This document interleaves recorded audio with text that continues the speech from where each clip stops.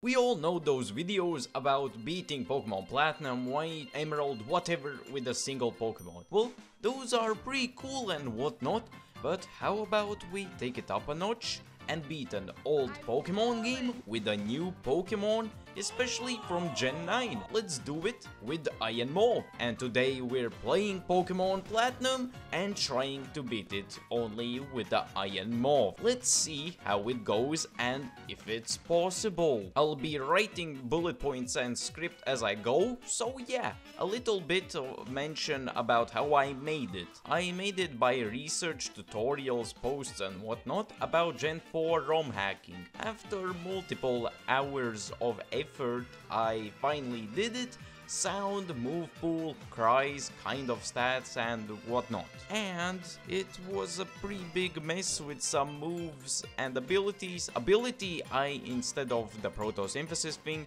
I added chlorophyll or drought being possible abilities, since they kind of match the same thing except being separate. And moves like lunge, for example, I replaced with the closest examples or moves. Like instead of lunge, I put attack order in the move pool. Anyways, let's just move on. This ROM link is in the description and let's finally start. Now, of course, here is the actual Iron Moth. Here is the name, stats, of course the actual sprite, type, all of that. Of course, the start of the video will be pretty quick since it has a high total base stat, and we'll move quickly through the video because of that. And speed up is pretty cool and based, and I got limited time for the video anyways since I got school and whatnot. It's like having rare candies in Nuzlocke. Okay, it's been kind of looked down upon, but it's kinda okay. It helps in the end. I'll be nicknaming Iron Moth as a Predacon. Most of you probably know the reference, so let me know in the comments if you actually caught it. Speaking about catching, check out what I found in the Pokemon. Hey, this is actually pretty cool. I think you should do this because you get 100% catch rate. Pretty cool. Let's get the journal quickly, finish up the tutorial, and hey, we're learning Silver Wind on level 7. Usually it's Struggle Bug, but you know what I said in the beginning. We entered Jubilife, meet Looker, give the parcel to our rival Glitch, which I named because I struggled with that particular thing a lot, which was painful, and beat up some kids. Hey, sounds pretty cool. Finally get all of the coupons for the Poketch, and beat up my stupid rival's ass. After that we finally move on, beat up some trainers, and get Rock Smash. Let's move on straight to the gym leader, and hey, actually a random thought. That's kind of cool that I can just make custom things and use it as content like this video. Anyways, let's head to the rock gym and beat up some trainers and battle Roark. Now, I forgot to heal, but this should still be easy despite the type disadvantage. My strategy is to use Silver Wind and hope for a boost, but I still one-shot the Geodude, get a lucky rock from Miss from Onyx, and defeat it with the second Silver Wind. Now that didn't work out, but I tried to get a bird with Ember. Didn't matter in the end, as I still defeated it with the same old Silver Wind and lived with 3 HP, learning Fire Spin on level 14 instead of Ember. Great! Moving on, we heal up, then head to Jubilife City on the road to Gym 2 and bump into Team Galactic. They were such a joke. I just spam Silver Wind in battle to get Omni Boost, easily get it and sweep them. Moving through Route 204 to the cave to beat up some rocks. Beat up all the trainers, the Duo 2, and get into Floaroma Town. Oh hey, more Galactic rounds. Time to whoop up them to help out the honey guy and get the Windworks key. Also buy some honey to help out the local businesses, you know, just to be nice and all. Moving up to the Windworks and using the key to show the power of renewable energy with Iron Moth by clapping some Galactic grunt cheeks. Finally getting to Mars with no healing again. Yay, I forgot. I tried Silver Wind Omni Boost but ran out of PP, then spammed Gust against the Zubat, then spammed Fire Spin against Pure Ugly, only to miss twice and get first faint. I gave Oranberry and tried again, got 0 boosts, yay RNG, against Zubat. Fainted again thanks to crit. Forgot to save before and lost the goddamn Oranberry. Yay! I went to train up against some Badoo to get some special attack EVs, but gave up quickly since they spawned rarely and battle against everything. As soon as I did that, of course Badoos started to pop off again. Yay, awesome game. Got level 20 and tried again. Got the Omni boost round 1, got the second boost with the last Silverwind PP, then spammed acid until I won easily. Love me some good old Pokemon RNG. Finally getting into a turn of forest, I meet up with a base Cheryl and use the opportunity to grind up against trainers with no struggle. Grinded mostly against Badoo yet again and used the free heals opportunity to get to level 28 so that I can learn attack order and replace it with Gust. After finally training up, I headed straight to the grass gym. Easily sweep the trainers, now it's time to battle Gardenia, the second gym leader. As usual, the strat is to spam Silverwind and hope for the boost, but in the end I just demolished her team with Silverwind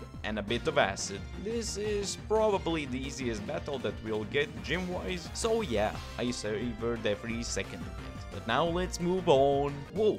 First ever Pokemon fusion? Yeah, nothing special. Oh hey, look at Cyrus. Even better, it's Cynthia. After some average dialogue, we get a HM4 cut. Badoof, are you ready to slice up some Minecraft Bedrock tier indestructible trees that have a Kryptonite level weakness to a simple slice? Oh yeah, that's my guy. After showing a disc to Bidoof, we slice up the petty trees and move into one of many galactic bases.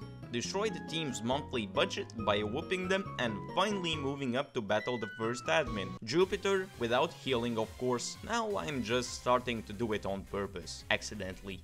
After starting the battle with the good old Silverwind, only to end up spamming attack order. What did you expect? Well, I missed attack order because of smokescreen, so I guess that's something different. Anyways, I try again, and second time, and the Wheel of Fortune, that is the Pokemon RNG, turns out great. At this point, I'm not even complaining. We get an egg from Cynthia, which is cool since I was hungry. But more importantly, for the heroic deed of saving a filthy casual, we gain a bicycle, which will speed up the game. Always appreciated. Moving on to the cycling road, I use the opportunity to get some tasty XP. So that takes a while, but of course is worth it in the end, while also cleaning up beneath the bridge for some extra tanning and also getting poison barb, which will come in handy. Going for the cave, we say hi to the Stalker Dawn and walk up quickly to Hearthome City, get a shell bell for battles that poison moves won't help out, and with no break we head for the third gym. I equip the shell bell since ghost type Pokemon resist poison type moves, so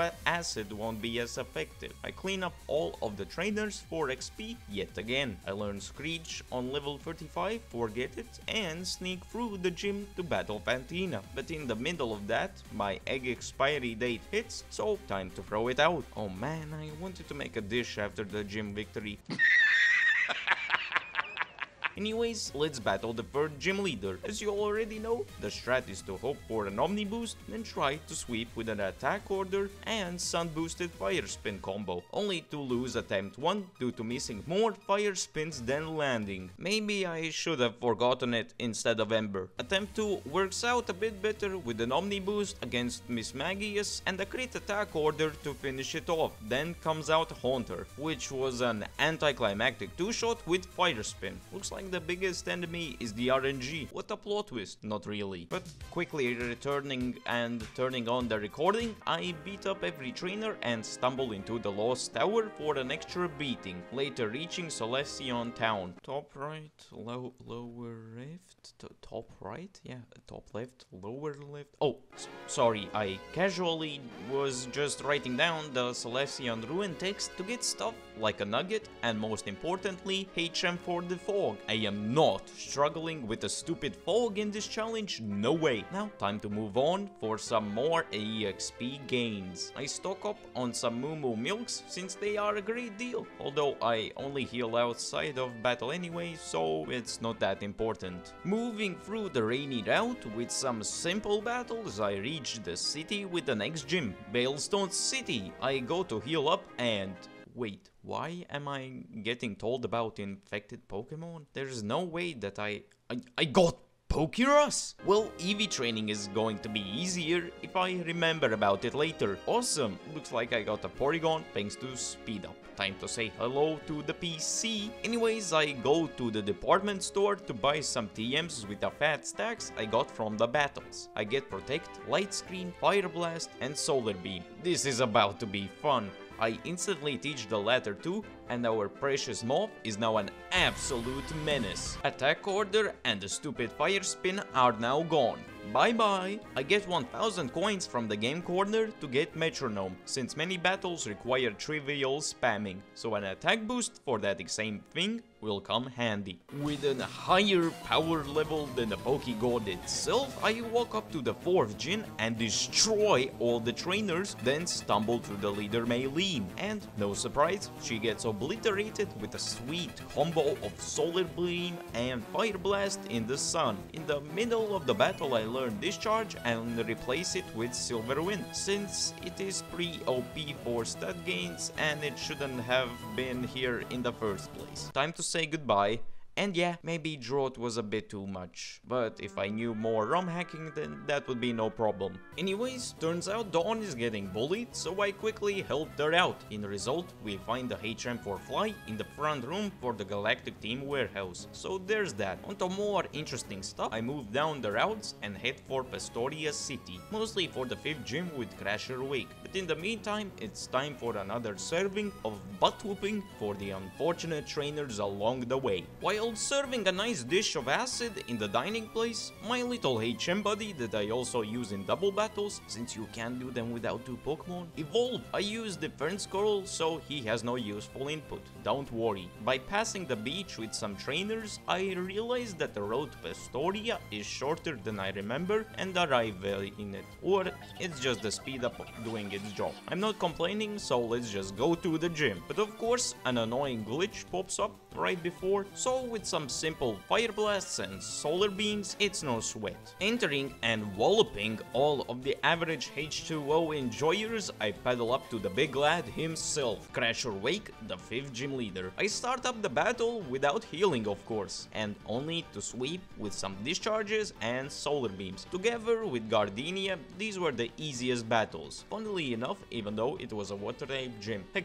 I would even say it was easier. Hey, looks like someone hasn't felt the taste of loss since the rascal is blowing up random stuff. I mean, it sounds fun, but Game Freak said no, so time to play some cat and dog. Only in the end to guess what? Beat them up. Anyways, right after I obtain the secret potion for the Psyducks. On the way back, I catch a Staravia for the fog and fly. Right after also using up the potion so that I can move on. Also, finally get to use the previously mentioned the fog. I do love me some annoying mechanic avoidance. You know the deal. Knock out the lights out of all these trainers and jog through the route with ease. And while doing that, I learn Move, which is a massive upgrade on level 49. Sludge Bomb, which of course I replace with Acid. Farewell Soldier. With a quick pace, I reach Celestic Town and go straight to the ruins to stop the spaceman and hand the old charm back to Cynthia's grandmother. After checking out the ruins, we see Cyrus, which blabbers about his IRL fanfiction and starts to LARP by battling me, in which his script goes wrong since he lost. Better fix it up, chief. Anyways, I obtain Surf and head for Canalave City, but right before that, I clean up the trainers before it with some nice slaps made by my mobile solar panel. Right as I enter the city and heal up, I head straight for the gym. And guess what? I find another glitch. The game is so glitchy, looks like Scarlet and Violet aren't on their own after all. Anyways, the 6th gym. Just like before, I enter and have combat with all of the gym members for the sweet XP nectar, then puzzle up to the gym leader, which is Byron. With the iconic phrase of "I started without healing," we start the battle against Magneton, on which I lose my last Fire Blast. Against Steelix, I use Solar Beam to one-shot, and the big boy Bastiodon survives my Solar Beam and Metal Bursts me. Damn, that fella is tankier than I expected. Attempt 2 goes the same, except I chip it with Discharge, end up paralyzing it, and dodging the attack because of it. Man, I love RNG. Also get Flash Cannon, which Iron Moth can learn, so that maybe could be useful later. I forgot to hit record for this segment, I'll try my best to recreate it, sorry. Leaving the fun content behind and heading into more story, I head to the library for a lore dump, but of course getting HM strength right before that. While getting the exposition, we hear an explosion and split up to head for each lake to check out what happened. Me specifically going to Lake Valor. While not being able to do anything about the poor Magikarp, I whip the Galactic Grunts and head for the admin Saturn, which also gets bruised from yours truly with a nice discharge and 2 fire blasts. Now that we are done with Valor, I head to Verity to help out Dawn while making a beatdown on the Galactic Chumps and the admin Mars. Golbat goes down from discharge. In the middle, Predacon wants to learn Metal Sound on 56, which I forget for now. Fire Blast the Bronzor and Solar Beam Pure Ugly after it uses Fake Out. And with the final lake left, I head for Snow Point City, and with no rush, head for the gym first. I head through the Mount Coronet Caves and the snowy routes that also have some trainers that have a painful playdate with you know who. Meet Maylene while on the way, thankfully remember to pick up Rock Climb and arrive in Snow Point City. After a visit in the Pokemon Center, I arrive at the 7th gym, and with no issue I clean up the Ice Gym trainers while clearing the puzzle so that I can reach the ha named gym leader. Candace! There, I said it. What you gonna do about it? I start the battle off with a smoky Fire Blast, then a grilled Fire Blast with a nice seasoning of Fire Blast, and a smooth finisher called Fire Blast. Oh, the gym is already over? Never mind, this was the easiest battle. Now that my dumb butt learned my lesson, I finally remembered to turn on my recording and move on. I catch another battle to use Rock Climb and head for the final admin at the lake. Witness another smart person getting rid of glitches. I learned that they are regrouping at Veilstone. You know the story. Head to the destination, meet Looker and head for the warehouse. Go through it and defeat all of the grunts and grab the galactic key so that I can enter their headquarters. The same deal of Grunt Pokemon game ending happens while also grabbing some items and moving through the rooms until I reach the big speech room with that whack blue-haired fella Cyrus. He said something. Your life is nothing. You serve zero purpose. You should kill yourself now!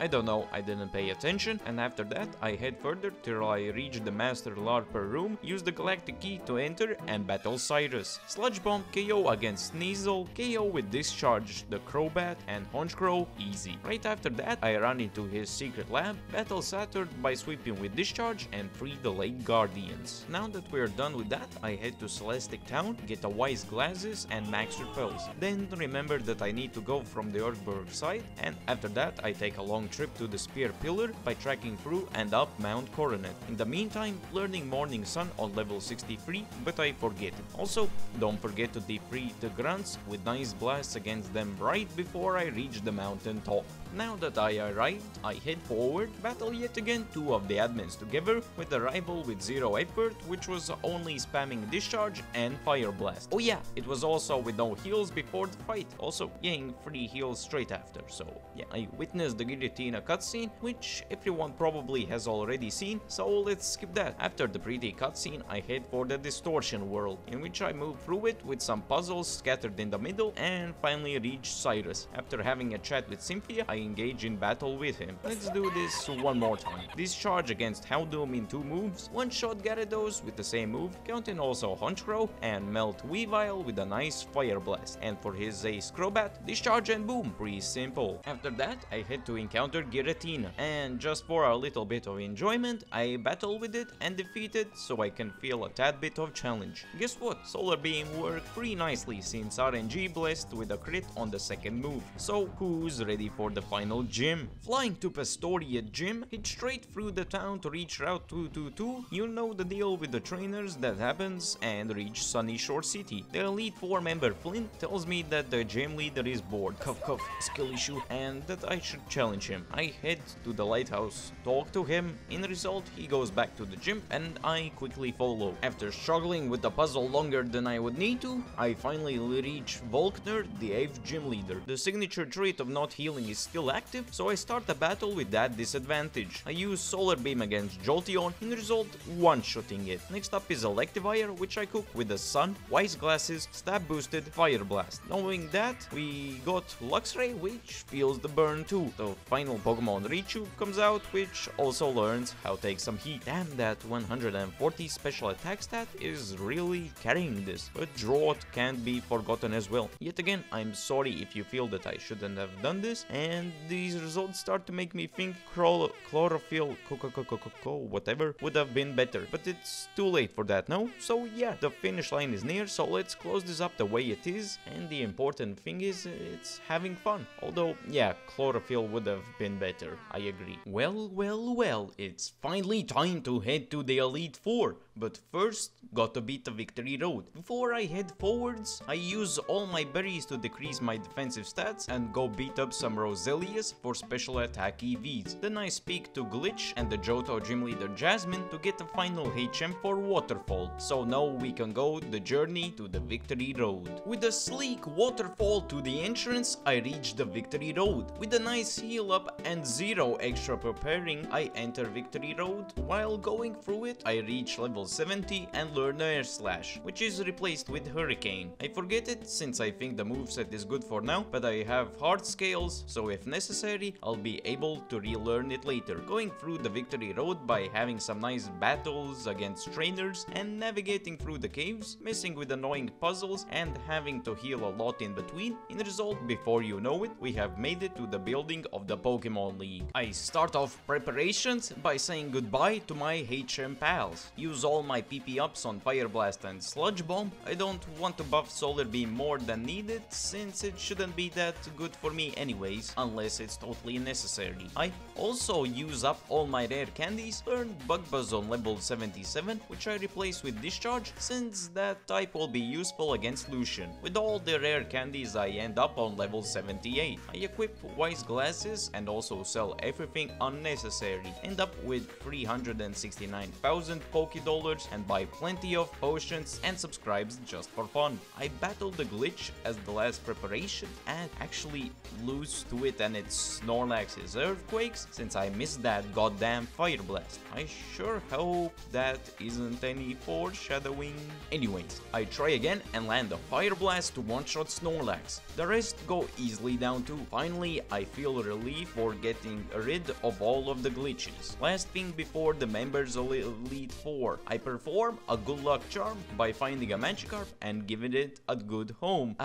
That feels nice. Now that we are finished with everything else, time to test our might with starting the battles against the Elite Four. The first opponent is Aaron and his pesky bugs. Should be pretty obvious, but with some scorching fire blasts, he easily goes down. Let's see if the next member Bertha will be a bigger challenge. Although I got Solar Beam, a single slip up can be fatal, and the possibility of a Sandstorm is also a possible finisher for us. I start the battle a bit nervous but confident. First comes out Wishcash, Solar Beam does its job. The one after is Golem, which goes down to the same thing. So good so far. Third Pokemon is Rhyperior, which also has a double weakness to grass. Not over yet though. Fourth comes out Gliscor, on which I use my last Fire Blast. In result, it doesn't survive since I got a crit on top. Goddamn. Finally, Hippowdon and Sandstorm come in. My best bet is to use Solar Beam and hope that I survive. With a nervous click, I use it, take an Earthquake to the face, and go down in one shot. Yikes, that was painful. Flying through Aaron, I try again against Bertha, but this time I save a Fire Blast for her Hippowdon, and I landed. And one shot the hungry hippo. Damn, that feels good. Halfway done with the Elite Four, we move on to Flint, the third member. It will be interesting since he gets a boost from the sun as well,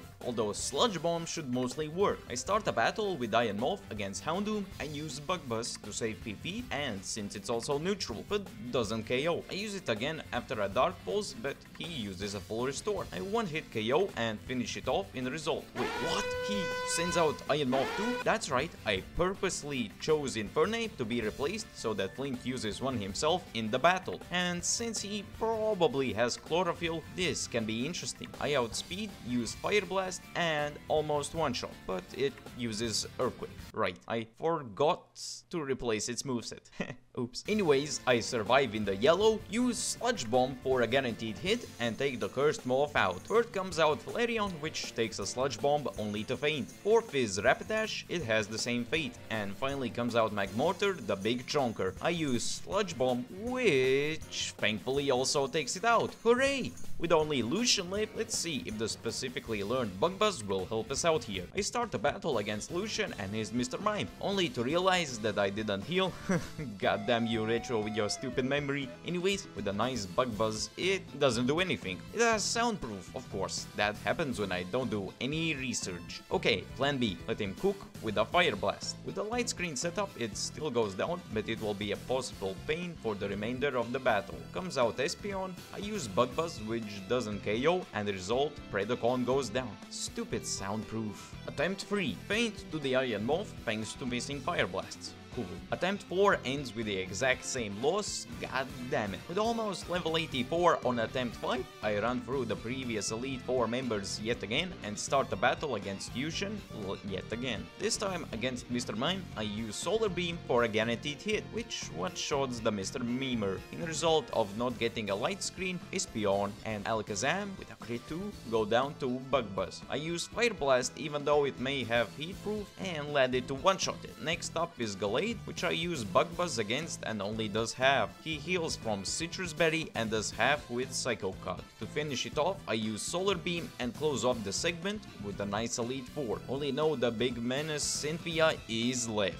Before the champion, I finally remember to heal up and use Elixir for the PP and go to face off against Cynthia. Our eyes meet and the battle starts. With our precious Dorito chip bot, I start a battle with a Fire Blast against her Spiritomb. RNG is nice again and lets the Fire Blast land and also one-shot it. Next is instantly her raise Garchomp with a stressful click. I click Fire Blast, which lands and doesn't take it out.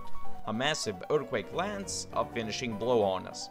I really thought fire was neutral against dragon. Neat. I guess this is why I don't do challenge videos as my main content. Nice eye opener. Attempt 6, I lose against Hippowdon since I miss. Attempt 7, go down to Bronzong while missing Fire Blast. On attempt 8, and being now on level 87, I finally reach Cynthia again. Fire Blast against Spiritomb, I land it and take it out. This time against Garchomp, I use Solar Beam, which also doesn't take it out. Oh well, here we go again down to Earthquake. Before I try attempt 9, I search around for the EV berries to reduce and gain a bit more of a buff. I find the Greppa berry, later also Qualit berry, plant it, and thanks to computer magic, make the time go faster to get more. I mean, I can wait for them in real time, but this just speeds up the process for the exact same result. Anyways, I decrease defense and special defense, and instead I increase my special attack EV.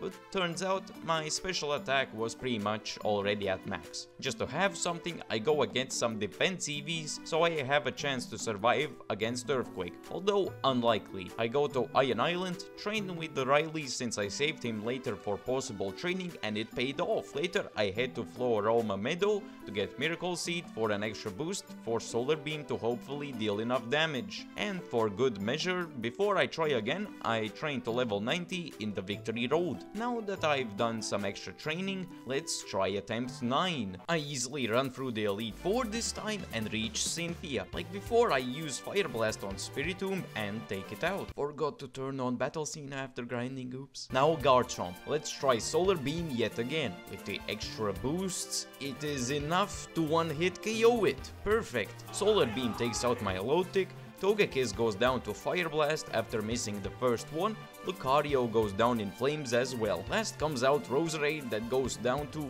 guess what, a Fire Blast also. With a finishing blow, we can finally get the answer to the video's question. Yes, you can beat Pokemon Platinum with an awkwardly inserted Iron Moth from Generation 9. If you liked the video, comment and let me know if you would want to see more videos like this. Now I know there were some finicky errors and mistakes that I made, but now that I've done this and learned and had my experience, I think I could do better in the future. But anyways, other than that, stay tuned.